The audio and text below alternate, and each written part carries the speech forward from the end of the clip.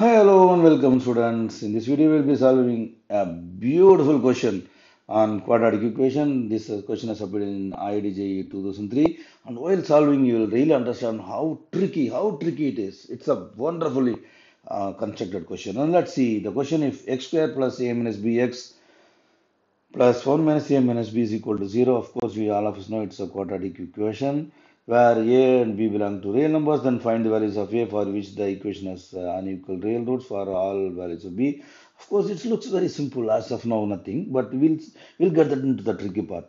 See, this is a quadratic equation, no? So therefore, for any quadratic equation to have unequal and real roots, we want that the discriminant b square minus 4ac should be greater than 0. And let's substitute the values of a and b in the discriminant. We have this inequality.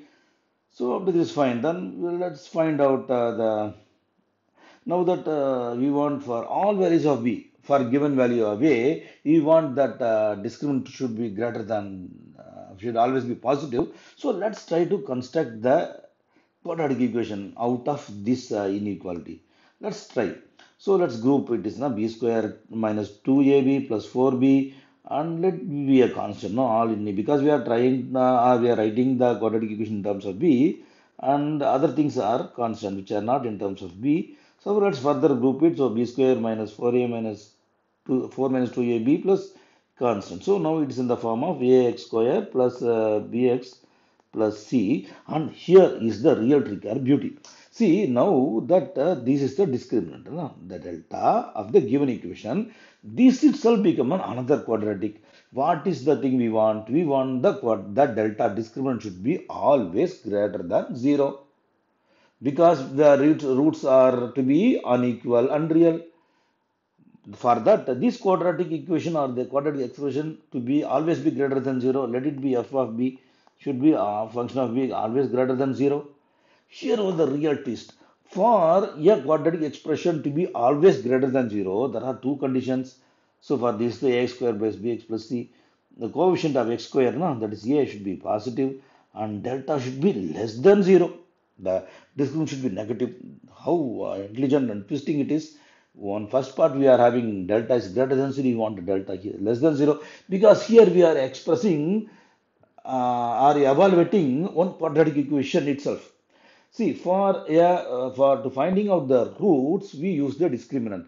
Now, for finding out whether the expression itself is positive, there are two conditions. One is the coefficient of the x square is positive. In this case, it is b square. It is 1, so it is positive, and therefore we have to find out the discriminant. That we have to express the discriminant like b square minus 4. It should be 0, less than 0, negative. So let's put 4 minus 2, it is the b square, and a and c. We find a is, so it's a child's play, you can just solve.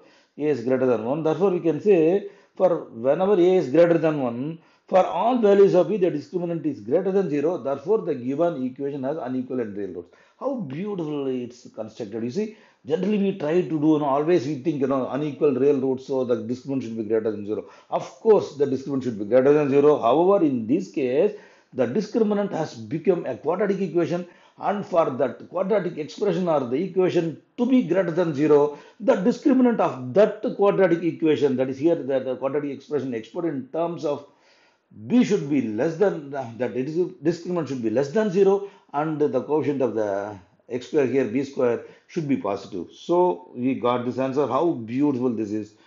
It just deceives us. While solving it the first time, I just got tricked and just somehow I managed and got the root.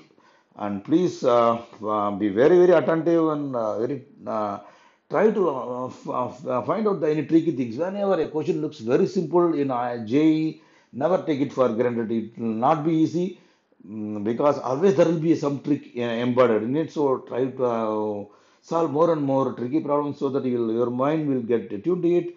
So please visit our channel page. We uploaded a lot of videos on JE, and also leave any feedback or comments at jemathlology@gmail.com.